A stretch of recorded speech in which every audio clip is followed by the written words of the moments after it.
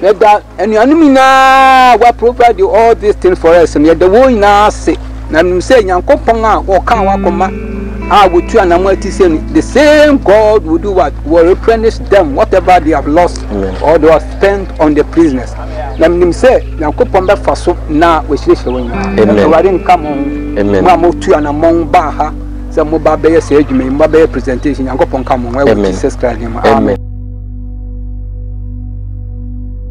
Adan mienu ya wohuni eye 3-bedroom houses. Sa asasi ya adan mienu yi esi so eye 100 by 80 plots. Adan mienu ya meka ho asemi ewo Kwashiman. Traffic lights no ase uko wenim kakra bia. City Link Hotel no echi pe. Ena sa adan mienu ewo. Se upe adan mienu ya meka ho asemi ya. Enie freye numbers egu screen no eso. Medam wase.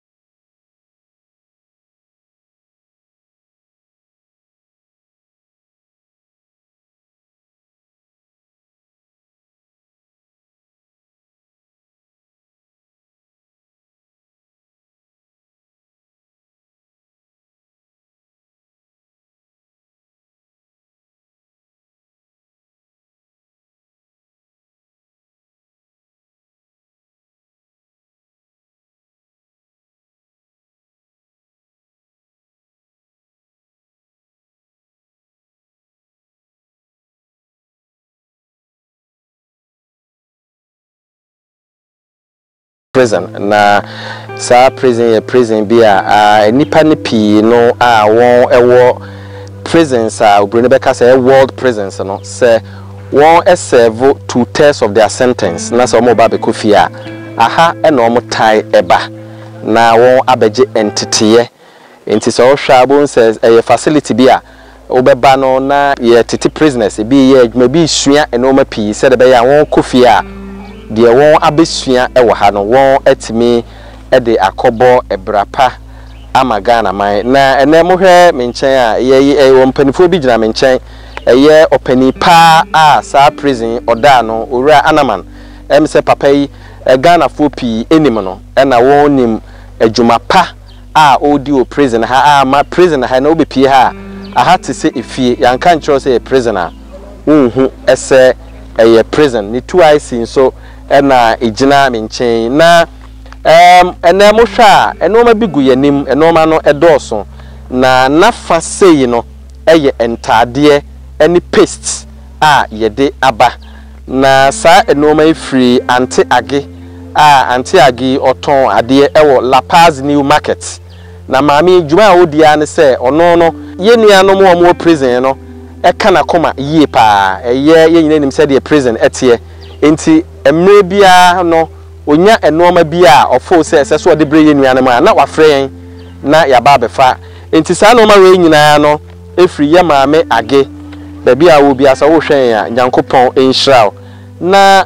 working aid bi so ewo enchen na sa working aid yenua bi ejane enchen na sa yenua emre bi ye ne be kasa wa hase ma yeti ase se wanya stroke ene ye ba ye de na yetimi hu se improvement abam if se emre bi e ba ye no na eye din yie no so enam prison panifu adaroma o matima hwe no ama ene enye yie kura but nyame adaroma eya ne sa na ye mame bi wo UK I friend Madam Philippa Ando or ye adwuma of Finland Trust ono na de working aid ama ye say yemfa ma ye nuan na etimi aboa no kakra na sese no ba bi akodu no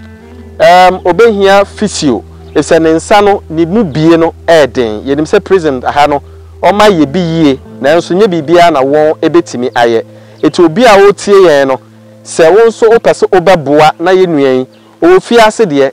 na ohawe ato no na nso no ye stress obepie no na wanya ahoden na ono nso watimi akwa akobo ne bra oba owura na man ne mpanifo wa ha obi a pese obeboa na papa yi obua no na onya ahoden no oba Ewutu camp prison na obehu mpanifo a omo eno ebedi enkomo na weyechi no ade a ehu hia bibia hu hia de na nso aduane de ade a eno enema enkwa ewo kwan bi so enti mo hwa ye wo emo 4 bags perfumed rice papa bi ye wo oil akese miensa ene tin tomatoes baako na saa enoma yi eye enoma a efree yenua Christian Atsu ho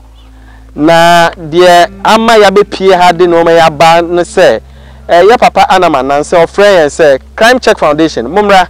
na ya mu aye ho no eso asane sa yenso ya mpupu yeti ye ne Christian ekasaaye ye de to nanim no o se muntumrika na momfa enoma yi enmre yenua na ma mo efiase no enti enunti enene ye de saa emui aba ene ehu anwa ene eye tomatoes na yenwie de ye de beto Ghana fo anim se yenim se yenua Christian Atsu oye bi pa ono nko a ontimi enye ni nyina efse problems a yenua no mo efiase face no edoso ena enye ni nyina so na aban ebetimi aye enti nsore ene won no obroni be from say philanthropist ya besre say mo meka ye ho Crime Check Foundation na yenua no mo wo Ewutu camp prison any other prisons across the country yentimi emmeboa wo mo na yenim say aban sika a wode ma prisoner per day 1 cedi 80 pesos nature so your prisoner no probably 60 pesos we 60 pesos enyumre 60 pesos say dem tai ka no na sebe ne 60 pesos wo de to bibia enye yie ti de ye nso ye beboa na ye de aboa prisons no ene say ye beba ye nan aye entientia ewo ha na emri bia no ya ba bebo ye nua no mom ye nkai se enye obia na sebe okodi boni nti ene o prison boni a me no mienu ye tai dida bia ye ma prison no eno ene edi obi abaha obi wa ha abufuo okobo sotro wa wo hwe e bia wo so wabobi ye nchewo enu nti no wo fiase a ekom ede no enti no ye be sre se ye dwen de ye bedi hu wo fi a na ya dwen de ye nuanom nso wa wo prison no won so ebedi you see the prison is everybody's potential second home ye be sre obi a bronya enche na bronya eba ye be sre mu nyina ye pese Ewutu camp prison ha no ye tai ba ha na other prisons in Ghana so yetimenya emo ene no me hia wo mo na ye de koma wo mo na ye kase ye twa ma bronya na ba ebema no ma akachire nto biara a wo pese wo de no ma biba na ye de ba prison no ene ye nkasa wo pese ye de udin tudwa na ye da wase a empanifo ebeda wase eno ma ne nso ye de beba one ye enkasa na me ba ye no me ne empanifo di nkomo no paste ye de ba ye no omo me yati ase se e ya de ehu hia pa me kwa de na me se paste de se obi kan se obi a obi omo se ente saa enye bibiara ena time bia on betima kosu akira aban na nipa paste wanya bia mpesie nyina enim usore kete so a yenim se de yete enkan wo wanim no wanya paste a ha adwen yi nti ye besro bia otie yen se wo pese obuwa na paste no busumi biara yetimi de ba Ewutu camp prison ha ebre ye nuanom omo wo ha na enipa eye imesa ewo ha mpanifo amiate ase se omo ye 170 na obi e ka wakoma osebusumi bia meto paste no na ye de abre ye nuanom no ye besrew ene ye nkasa enye hanko Ghana prisons edoso mpanifo amiate ase se ye 44 prisons obiara opese ono so ba fore na busumi bia de paste ekono ye besre momwa na yentimi emeboa yenue ye be ye presentation no ama owura anaman na eno achi no owo bibia ono so pese de tudwa yama no ede atudwa owura anaman ti we de remsa makani nyina eno ma no eye free anti age madam Philippa so na de working aid ya bre yenue moma ye kwame ye ne be kasa ye no de apia famuni ena eye emu ni ho no man so Christian de emse wunim ono madi nkita ho bebre o se yemfa emamu ntime de paper yi be mamu na de wonso woka no waka na Ghana for ate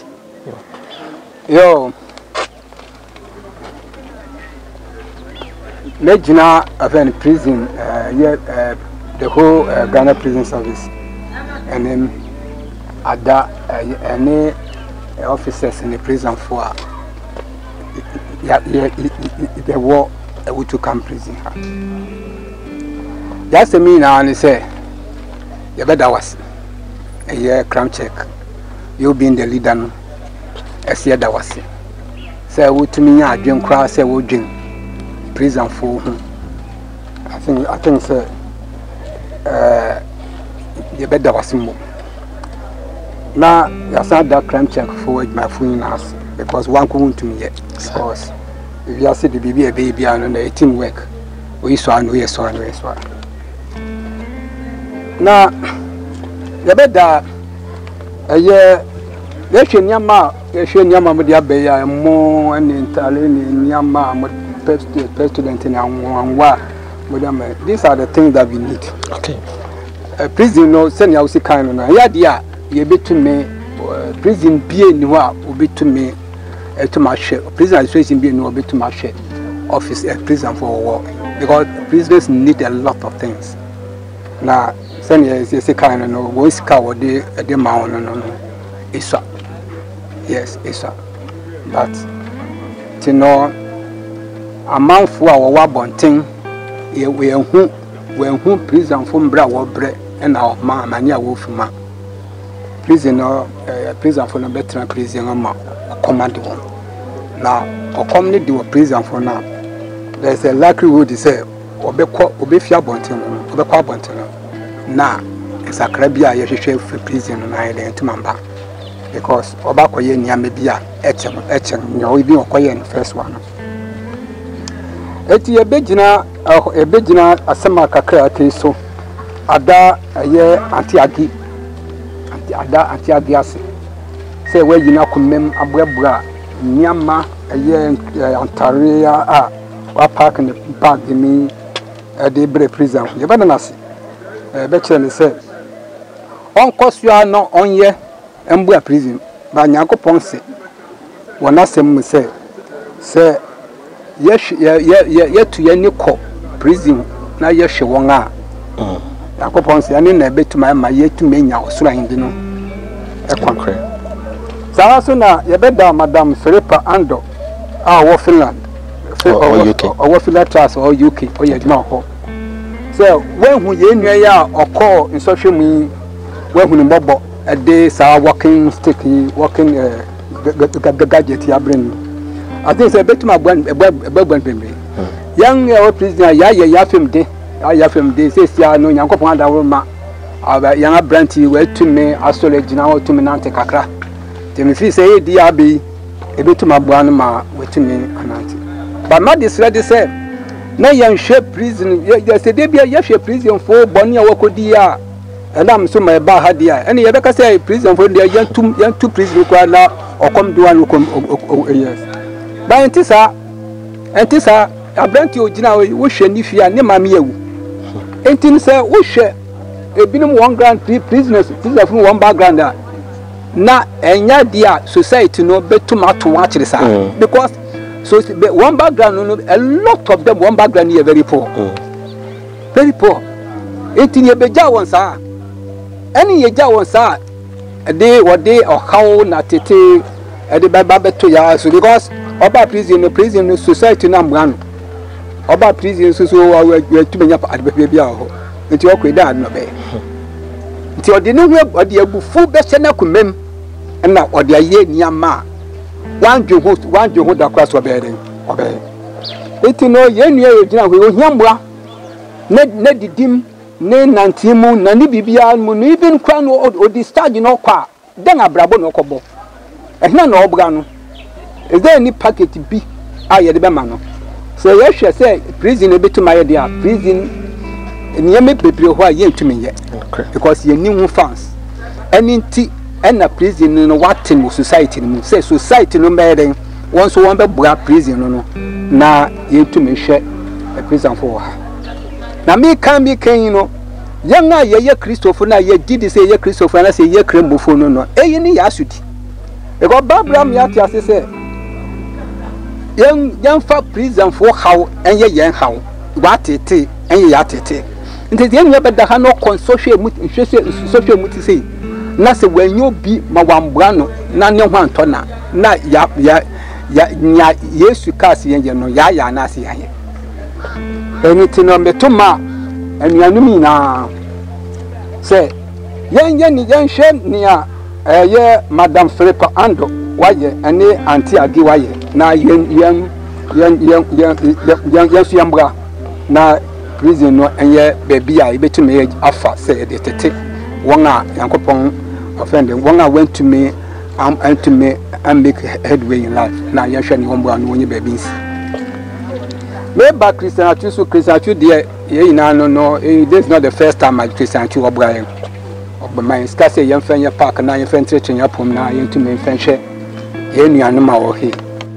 Yama, dear, very young friend. Because it's very difficult for you to buy rice for the business. And so making rice is also no a common thing in our homes.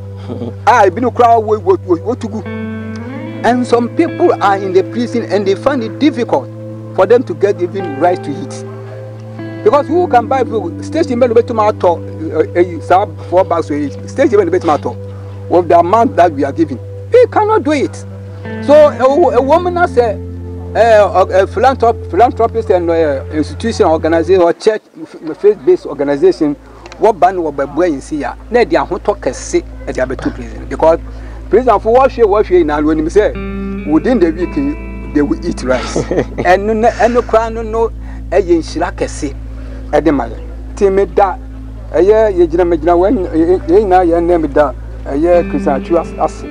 say wait to me a day and more in a year and tomato paste Nadia. I mean, say, a year, a day starting.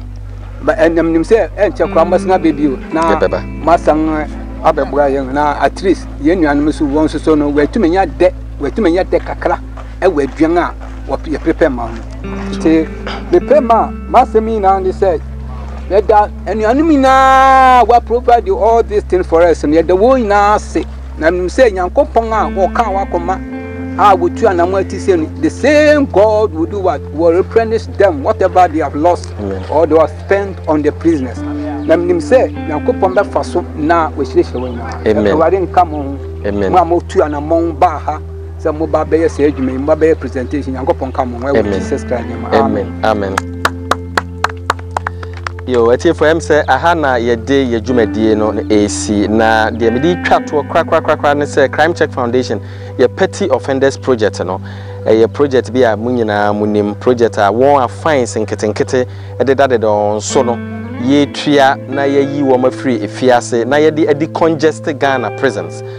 obiara a wo pese wo beka ho na ye yi obi ana ye yi nipa bi e free prison na ye de udin eto so no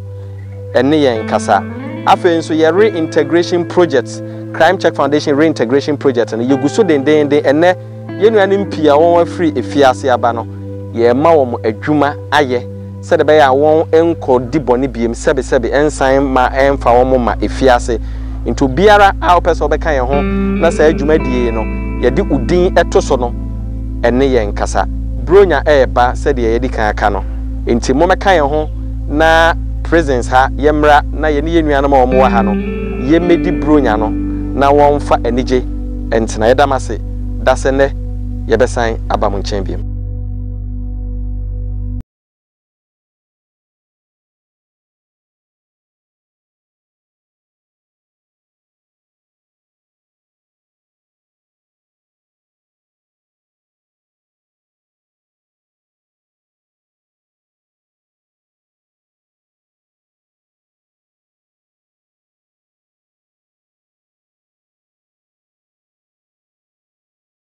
Edan a ohun ye yaboafo mu baako dan a oton. Edan yi Tantra Hill a ewo Nkran. Eye 8-bedroom house a washroom hihye mu. Se wo pese wo to edan ya, ye number na egu screen yi so yi. Frɛ yen na ne yen din kita ho. Ye da mo ase. Etiefo sanya munim Crime Check no. Ye nwumadi a ye di no. Ye boa nkrofo a omuni bi. Enkwala omuni ntade mpaboa mpanifo tse kunafo a omuni baby da ntade omadi dim ye boa omsane amuhui yi nneɛma kakra ama yɛ maame oyi kunani ne mma sɛ wo fie na sɛ wo ntade mpaboa na sɛ wo pɛ wo de bɛboa yɛn a yɛ number ɛwɔ screen so mɛhwɛ wo sɛ wobɛfa number no na ne akasa yɛ office no ɛwɔ Makati Junction opposite Akawi Hospital yɛ building ni din ɛde the Good Shepherd Plaza brown yɛda wase. So person ni yedi nkita ho e wo Facebook a your account ni Crime Check TV GH. So person share your videos nso a obekọ YouTube no wa subscribe to your channel Crime Check TV GH. Ebiem so person share your nkita ho bebre ayedi ene enwuma bebre ayedi a obetimi astra ye wo your website www.crimecheckfoundation.org. Yeda mo ase.